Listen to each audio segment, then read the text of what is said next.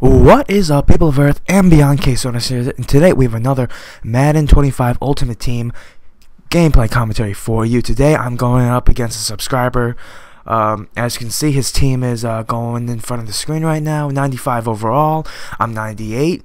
My team is better, but does that no means in no means does that mean his team is bad. As you can see, as I was going through, he has a very, very solid team, very good offensive players. He's got some nice big hitters on defense, and hopefully I can get a win. So I'm away at his stadium, which is, I guess he's a Patriots fan, and I am able to win the coin toss, and because I win the coin toss, I always kick off first, so I get the ball at half. So we're starting off the game. Hopefully we do not give up a kickoff return, but in this game you never really know. But I don't really get a lot of kickoff returns for touchdowns. I have only gotten one, and that was in a MUT game, and I haven't even gotten one online. But, you know, what are you going to do? But that's aside from the topic. First play of the game, we are able to get some nice pressure, making it 3rd and 8, which he is not able to convert to a first down. So 4th and 6 now. Hopefully I can get a stop to start the game off. He no huddles, and I keep my defense the same. Play action, and right over the middle of the field, he has his man. Ronnie Lott takes his head off, but he is able to complete it anyway. Fresh set of downs. Man, what are you gonna do? This guy just keeps, moving down the field on me. The first time I played him, he kept converting on 4th downs, so I really gotta cut that down. He was getting a lot of BS, but what are you gonna do? Right there, I thought Dion could have taken it, but he didn't. 4th and 7 now. Can I stop him? And I was on that X shake to the tight end, but he just was a little faster than me on the cuts, and I just couldn't keep up. So he is able to keep the ball again. He is 2 for 2 on 4th downs, and I really got to get better on 4th downs because I give up a lot of them. So he's in the red zone right now, 2nd and goal on the 6, and Deshaun Goldson makes him fumble, but we cannot recover. So that was a bummer, but 4th and goal, we are able to stop him now. Hopefully we can get a turnover right here somehow. I don't see how that guy caught it. He got injured, and he took like a nice hit in the end zone. I don't see how you hold on to that, but nevertheless, he goes for 2. I really don't know why you would go for 2, but he does anyway. So 6-0 him. 1:30 left before halftime, and hopefully I can at least get a field goal. Since I do get the ball at half, it's not the end of the world.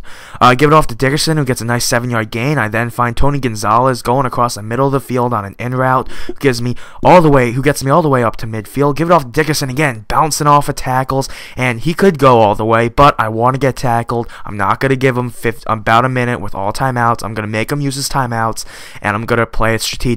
Right there, I get knocked down on my shoes, but luckily, I believe that was Mike Mitchell. He isn't the biggest hitter ever, so I didn't fumble. Give it off to Dickerson again, and he can't get anything. So I'm looking around with Cunningham. I'm trying to do some awesome stuff in the pocket, but that does not work. I'm sacked. 3rd and goal now at the 13, and wait for it. Yep, all reliable. Jerry Rice in the end zone with an out route. I believe the cornerback was on either a yellow or light blue, and they do not cover the back. So right as the guy bit down back again, I knew the out route would be open, and luckily he got 2 feet in bounds. So beginning of the 3rd quarter now, I am up 7-6, and hopefully I can get a touchdown and put the pressure back on him. Obviously he can't win if he can't score again, because I already have the lead right now. So right now I'm forcing him to score, but let's not get ahead of ourselves. First thing I need to do is score myself, hopefully. But that will not happen. Tony Gonzalez once again, effing me up. As I said in my Ultimate Team lineup update, Tony Gonzalez, he drops a lot, and that's like the 3rd time he's fumbled for me. His carrying isn't even bad, and right there I drop a user pick, another bailout. It's not even bad. It's 81. Antonio Gates is 71. He's never fumbled for me. It's really weird with him, but, I did drop the pick, but he does not convert on 4th down, so it's kind of like that a drop pick never happened because I do get the ball anyway. So with 1.5 minutes in the 3rd quarter going into the 4th, I believe I can milk away this clock, but in order to do that, I need to get a first down, and after like 10 seconds, I throw it off to Peyton on the screen. I get some yards. It was a broken play anyway. Didn't really know what to do. No one's open. I probably would have thrown it to Tony Gonzalez, but it probably would have been picked off. He's not rushing anybody, which gives me time to run with rumbling Randall Cunningham to get me the first down, bringing it to the fourth quarter, guys. All right. This game is, it's right in front of me to win, and if I lose, it is completely on me. If I choke it away, no one to blame but myself. So, I'm moving the ball really nicely, getting into the 2-minute warning, handing it off to Dickerson, who is rumbling and stumbling for that first down. Yeah, I guess it was a first down. Keeping the clock running, he used his first timeout here. He's probably going to use his second timeout, which he does. 2nd and 11 now. I'm rolling out of the pocket, trying to find anybody, and Cunningham is sacked.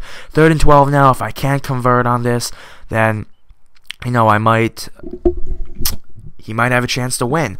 But I take my points, I take 40 seconds off the clock, get a field goal, make him have to score a touchdown. In my opinion, with 40 seconds left and no timeouts, I don't believe he can get a touchdown.